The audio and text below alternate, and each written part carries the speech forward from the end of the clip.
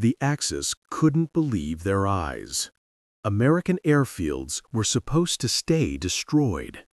But something impossible kept happening. Bombers would obliterate runways at dawn. By sunset, planes were taking off again. German commanders thought Americans had some kind of secret weapon. They were half right. What the enemy never understood was hiding in plain sight the entire time. And it changed everything. Because while the Axis studied tactics, Americans had already revolutionized something far more powerful. The impossible sight. It's 1944, the Pacific Theater. A Japanese bomber squadron flies over an American airfield. They drop everything they have. Craters everywhere. Runways completely destroyed. Mission accomplished. The Japanese pilots fly back to base. They report total destruction. Command is satisfied. But here's where it gets strange. Less than 12 hours later, American planes are taking off from that same airfield.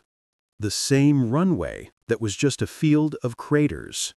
The Japanese can't explain it. They send reconnaissance planes to confirm. And what they see doesn't make sense. The airfield is operational, fully functional, like the bombing never happened. German engineers in Europe are seeing the same thing.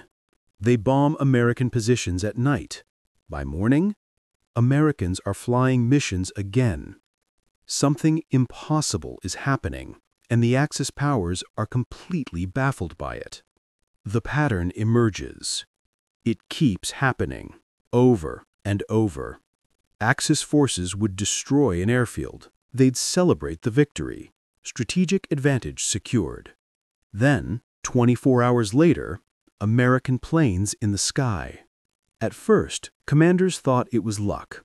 Maybe the bombing wasn't as effective as reported. So they sent more bombers, bigger payloads, more destruction. Same result. The airfields would be smoking ruins in the morning. By evening, they were operational again. German Field Marshal Kesselring called it incomprehensible. Japanese commanders thought Americans had massive reserves of hidden airfields. But that wasn't it. Intelligence officers studied aerial photographs. They measured the damage. They calculated repair times. By their math, repairs should take weeks, sometimes months. The Americans were doing it in hours. British engineers were impressed. Soviet observers were taking notes. Even Allied forces wanted to know the secret. Because this wasn't normal. This was something completely different. The German investigation. German High Command ordered a full investigation. They needed to understand what the Americans were doing. This was becoming a serious problem.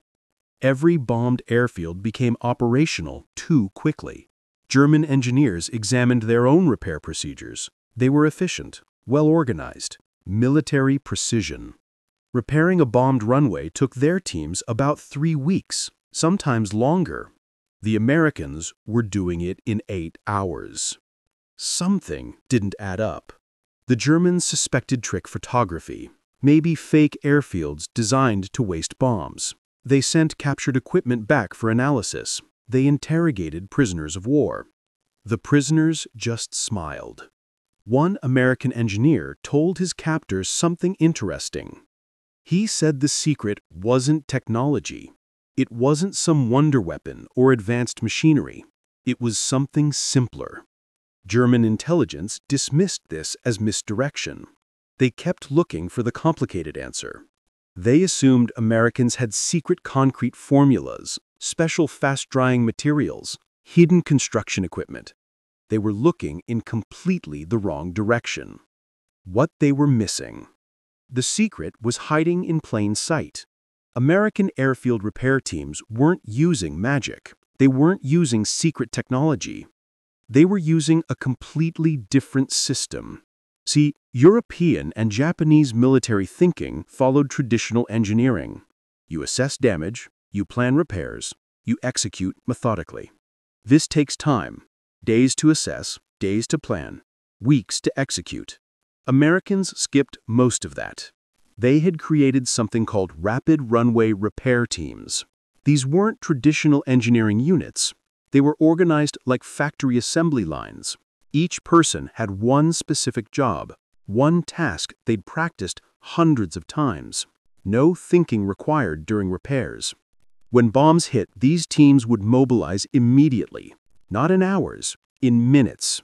They'd arrive at the damaged runway while smoke was still rising, and they'd already know exactly what to do. No planning meetings, no damage assessments, no waiting for orders. Just pure, practiced execution. But there was more to it than that. The American method. The American system was brilliant in its simplicity. Traditional runway repair focus on permanent fixes. Make it perfect, make it last. Americans didn't care about perfect. They only cared about functional. Could a plane take off? Could it land safely? That's all that mattered in combat. Perfect could wait for peacetime. This changed everything. Instead of filling craters with concrete that needed days to cure, they used different materials. Crushed rock, steel matting, compacted dirt, whatever worked fastest. A crater that would take Germans 3 days to properly repair, Americans filled it in 3 hours. It wasn't pretty, but it worked. They developed prefabricated steel mats called Marston matting. These interlocking panels could cover damaged areas instantly. Teams would literally unroll these mats over craters, secure them. Done. Planes could use the runway immediately. Japanese engineers eventually captured some of this equipment. They studied it carefully, and they realized something important. The real innovation, the technology wasn't the secret. The organization was. Americans had revolutionized the entire concept of military engineering. They treated airfield repair like mass production. Henry Ford had transformed car manufacturing with assembly lines. Americans applied the same thinking to combat engineering. Every repair team had identical equipment, identical training, identical procedures. This meant predictable results. A team in the Pacific could repair runways exactly like a team in Europe. Same speed, same quality. German and Japanese repair teams were skilled craftsmen, each doing things slightly differently. Americans were standardized machines. They'd practiced these repairs dozens of times before seeing real combat. Muscle memory took over. One soldier operated the bulldozer, another placed the steel matting, another compacted the fill, like a choreographed dance. The teams could work at night with minimal lighting. They could work under fire if necessary.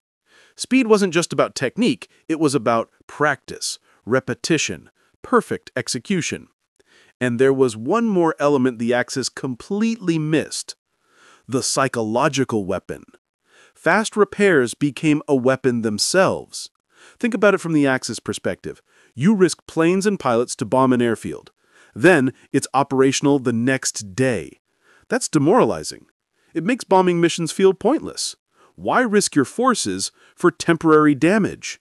Japanese pilots started avoiding American airfields. The psychological cost was too high.